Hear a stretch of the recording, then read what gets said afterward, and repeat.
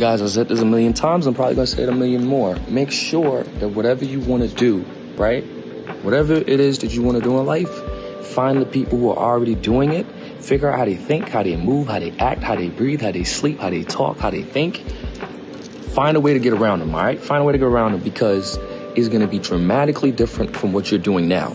And once you get around them, it's probably going to be a little bit of a shock to your system, but that's okay because, look, you know this yourself. If you haven't been drinking, I don't want to promote alcohol users, but look, if you haven't been drinking, right, and you suddenly drink, it's a shock to your system. You might react harder than you would have, or if you've been drinking for a while.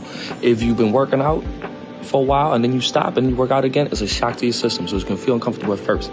Same thing when you're around people that have done what it is that you try to do, or that are doing more than what you want to do when you're trying to change things. It's going to be a shock to your system because you're going to have a lot of unconscious habits that you're not even aware that you have. And remember, we don't do wrong thinking we're wrong. We do wrong thinking we're right only to later learn that we were wrong, right?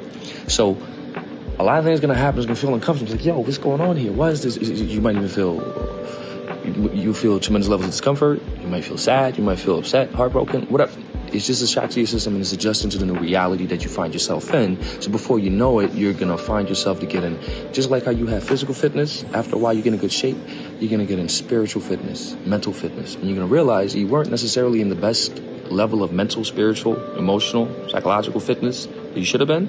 But that just happens by virtue and extension of being around people that are doing what it is that you want to do. Or as they say, you hang out with 5 fit people, you become to 6. You hang out with 5 drunks, you become to 6. You hang out with 5 millionaires. This is going to happen. Just keep this in mind. So don't be alarmed once you start hanging out with other people.